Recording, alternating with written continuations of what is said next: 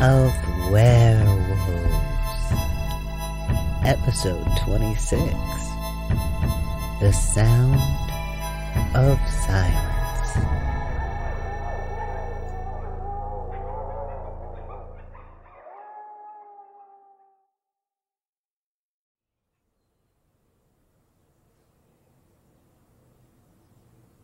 Hey, Ads! Could you come here for a second, please? Yeah, what's up? I'm not sure if my gremlin vibes are affecting the computer again, or if I'm losing my mind. You let your mind wander. I keep telling you it's too small to go out on its own. And that's 5 for Addison. Are you keeping score? Wait, what am I at? 3.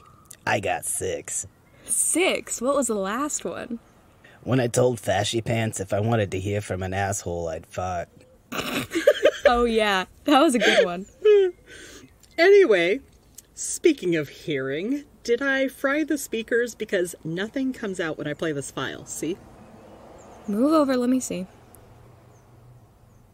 Positive energy cleanse. Vibrations to move stagnant energy and promote a healing atmosphere and balance the chakras. What the fuck is this woo-woo shit? This, witch, Crystal Love, might know something about what's going on. I found appointment cards and other crap the other day when, Malcolm and I were looking. There's nothing wrong with the speakers, it's just an MP3 of nothing. See how there's no waveform here?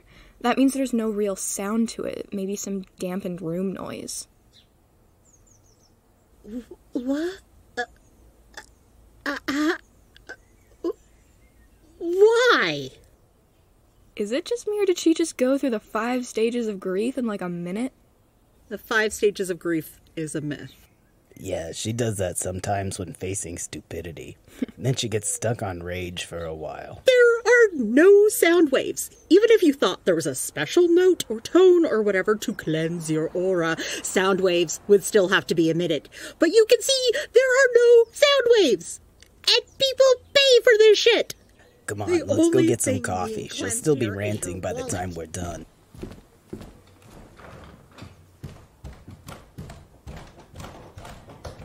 Hey, Ads. Why don't you have a shadow? A spell went wrong. It should return, I think. What were you trying to do? Make a classmate sparkle. What? Like Twilight? Sorta. Ah, one of the vampire kids? Let me guess, they're not exactly a Twilight fan. Yeah, no. Hey, are you okay after the other day? What? Oh. Yeah, don't worry about it. It's just, you've been a little touchy lately. Hey, you want me to stop blowing up, stop treating me like a time bomb. I will when you stop biting my head off for worrying about you. Everybody thinks they have a right to my business right now. I got a lot of shit that I ain't got words for, so yeah, I ain't talking yet. Shit takes time. You think I don't know what that's like? What with my new fashion accessories? I do like the piercing in your left horn. Ingrethe do that? Yeah. Look, I'm not saying you have to do anything. I'm just saying that I might not know what's going on, but I do know you're not okay right now. And that's okay, because I'm still here for you. Even if you're being a soggy donut hole. 6. Can we please just not talk about it, though? I swear, I'm taking care of shit. I just need something in my life that hasn't been changed by it. Don't worry. I'll still kick your butt at night fight. If only your grappling kept up with your trash talk. Like this, it gives us all a bad name. That's it. Where's Gravedigger? I'm going out. Oh boy, where you going? To give this Crystal Love a piece of my mind. Sure you can afford to? 7! telling people that we just need to let preventable diseases run rampant because immune systems are perfect and natural. Alternative methods should be explored. They have been throughout human history. And you know what the alternative is? The alternative is death or disability. Hey, Hayes, how much caffeine have you had today? The usual, a pot. I did switch over to coffee, though. Oh, and this energy drink. Oops. So, most of an energy drink and a stimulant charm. Yeah, why don't you go take a nap and let me go check out this crystal love? Can't sleep. The math will eat me. I'm still working on the modeling and the experiments in the sub-basement to track... What? Did you just spray me with Otto's squirt bottle? We've got a patient not sleeping and overdoing it on the uppers until they're twitchy and think they're ready to go look for bioweapons. You're sitting this one out. We can't afford to lose you. I got it. What? You get hit with it and you're as weak as a human. How is that any better? What are the 3 symptoms of sleep deprivation? Loss of fine motor skills? Mm-hmm. Forgetfulness? Mm-hmm. And weakened immune response. Any of that sound like you should be gathering evidence for the Enclave? Like you know what to look for, and I don't need you telling me what to do. Yeah, you forgot emotional volatility there, Doc. That's like the mermaid calling the dragon scaly. I want to argue on principle alone, but a cogent argument requires energy. I don't like you going in alone, though. Julia could wear a microphone and an earpiece so you could listen in and tell him what to look for. Not a bad idea. I could live with that. The only problem is the only person who knows this spy crap is Malcolm. I could probably set up your phone and all you'd need is an earbud.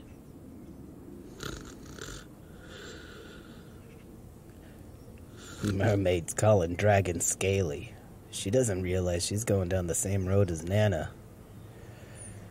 Why don't you take a look at my phone and we'll let her sleep.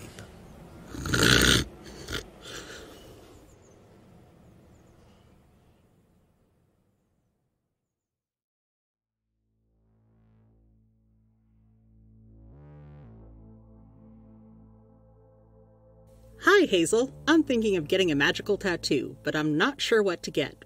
Any advice? From Blank Slate. Short version. Unlike mundane body art, these can permanently alter how your corporeal body functions. So don't just pick a random design from a sample book and get a back alley stick and poke. Each one should be specifically designed for you and your needs. Long version. Competing spell types can negate each other. Physical proximity between them doesn't necessarily matter, although trying to integrate them into, say, a sleeve might alter the desired effects.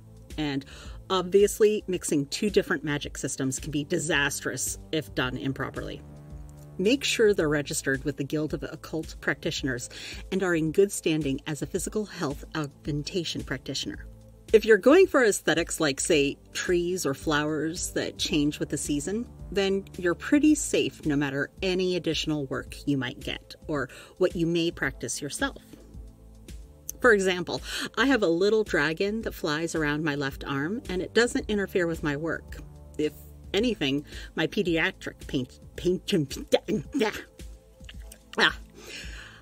For example, I have a little dragon that flies around my left arm, and it doesn't interfere with my work. If anything, my child patients like it.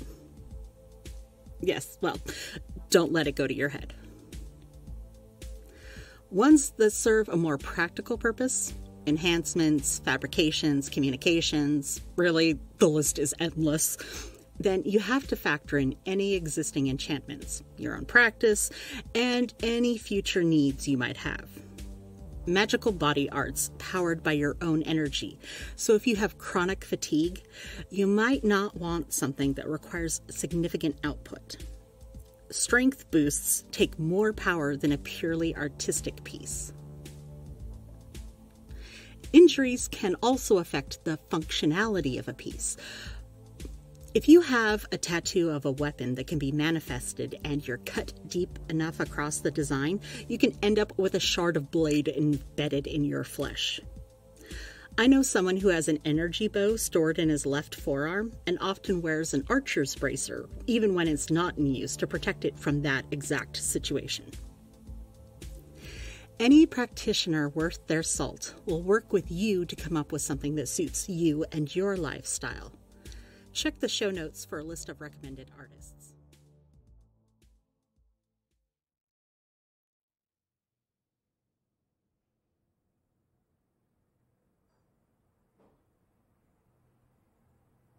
So remember, no scratching, just give it a good slap whenever it itches.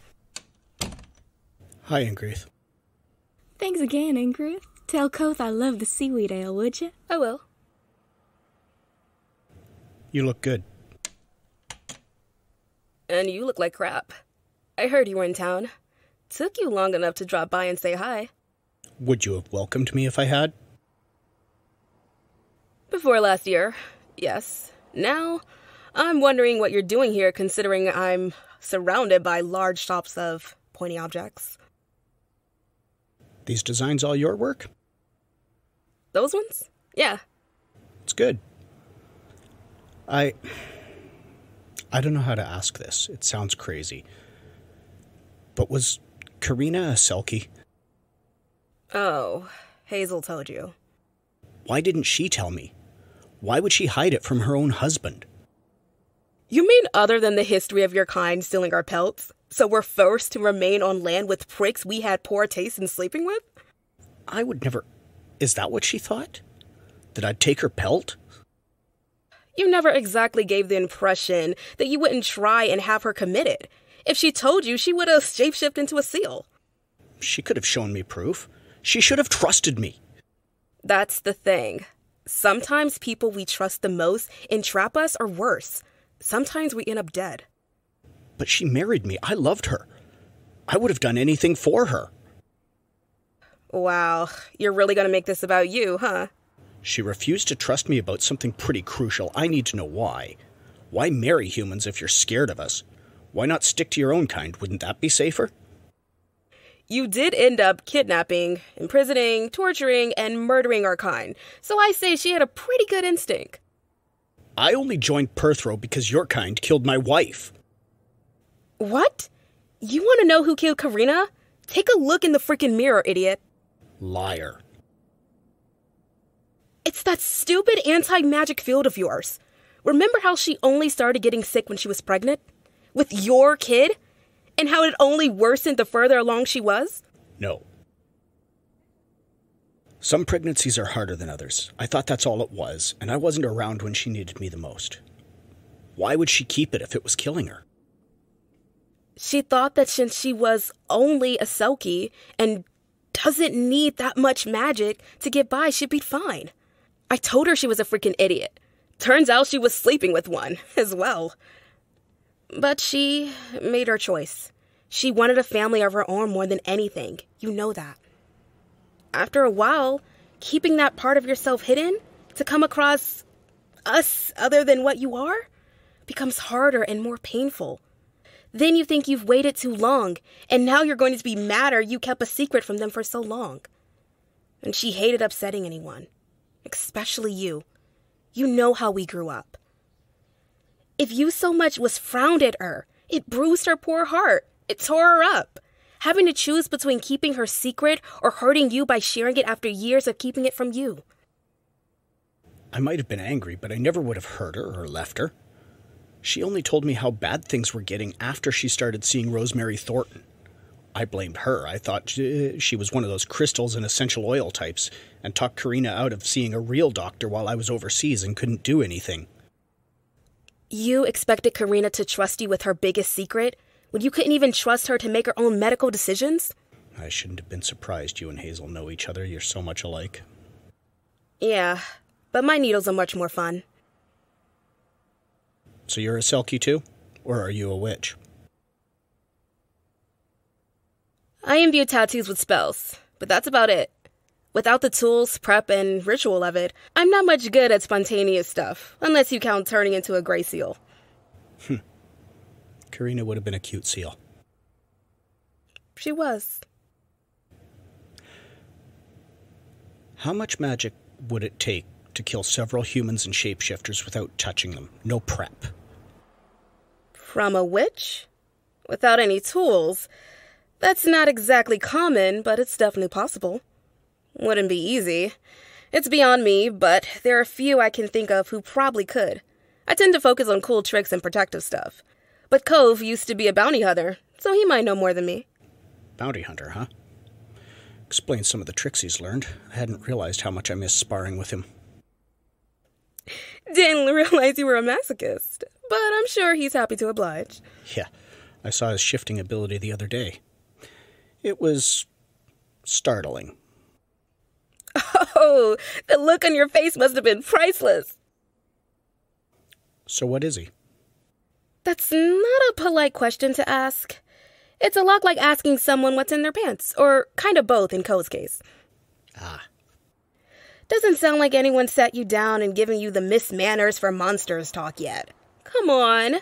You're going to buy me a beer, and I'm going to teach you not how to ask people to out themselves when they might need stealth for survival.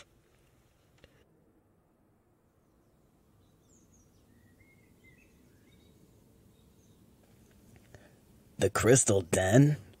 Oh. I feel like I'm in a sad beige nightmare, and I'm here all garish in my black clothes and green skin. Truly, your flamboyant aesthetic knows no bounds.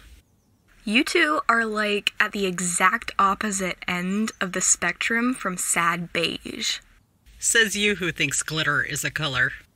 One for both of you. Ha! I'm ahead. Come on, I'm falling asleep here. I'm going. Hi, you must be Julia. I'm Crystal. Hey, Come on back. that's a lot of vitamins. Oh yeah, it's so much better to treat the whole body and maintain overall health. Please, have a seat, make yourself comfortable. Do you want a charcoal and basil-infused lemonade? Charcoal counteracts medications? No thanks, I'm good. You're here for a massage and an access bars session, right? Okay, I'm just looking over your intake form here to get an idea of your state of being. Oh, it says your sex is female. I'm so supportive of gender non-conforming women. I offer a pelvic care course. You see, as women, our womb space is the core of our being and holds the stories of our foremothers. By cleansing the womb space, you make way for the life you will gestate and birth. I have a uterus, true. A woman ain't what I am, or gender non-conforming. I define myself by who I am, not what some white Christianized wannabe would classify me as. I ain't ruled by what's between my legs, and my history is written in my heart, my soul, and the scars of my knuckles. Wow. She and I have very different relationships with our uteruses. I, for example, don't see myself as a uterus with legs. You've got some very negative energy. I need some sage to cleanse the space because you're clearly in need of some soul work. Yeah, sage is cultural appropriation. Use something less racist, it'll work better. I swear I'm taking psychic damage here. Oh, great. Now I get to snoop around. Yeah, maybe it's a good thing you went instead of me. My head would have exploded. Ooh, what's in the fridge? You're snooping around and you stopped to check in the fridge? Just making sure there's nothing useful in here. Actually, no, wait, that's a good idea. Oh. Oh, God. Oh. She's into urine therapy. I don't know what that is, but I do know those are two words that probably don't belong together. Yeah, and she's taken physician heal thyself to heart. I could have quite happily lived the rest of my life without ever having had this conversation, but no. We truly live in the worst of all possible worlds. You should look for... Lots of little vials with the Perthrow rune on them. A bit on the nose, but sure, anything like that. Yeah, this crystal ain't too bright. More like granite love. Label says it's for intravenous vitamin therapy. She objects to vaccines but happily sources IV vitamins from Perthrow? Ow! Oh no, big scary pharma until they slap a fucking rune on it and call it fucking wellness boosters or some shit. Says it's wellness enhancing. I think I now have more empathy for Nana's drinking. Yeah, grab some carefully. She's not certified to run blood tests to check vitamin levels, so it sounds like she's just opening them up and letting them rip, which would be a surefire way of distributing a significant viral load. Yoink. What are you doing? Confiscating a couple of these vials for testing against the sickness that's killing folks. Take it up with the Enclave if you got a problem. You have no right to take those vitamins. I'm not practicing magic either, so neither the Enclave or Goop have a right to come in here. Do you even know what's in here? You certain that these are only vitamins from the same company that was experimenting on and killing our own kind? You're just targeting me because I'm a threat to traditional witches. Threat to my blood pressure. Oh, don't even pull that shit on me. See these photos? That's a corpse. I do not consent to seeing a corpse. Use a trigger warning next time. I didn't hear this guy consent to a wasting death, but go off. Actually, no, don't. I ain't got no time for your brain of nonsense. People are dying out there, and if this is what I think it is, you're gonna have the Grand Council of Elders so far up your ass you'll be flossing with white hair. Toodles, you wackadoodle.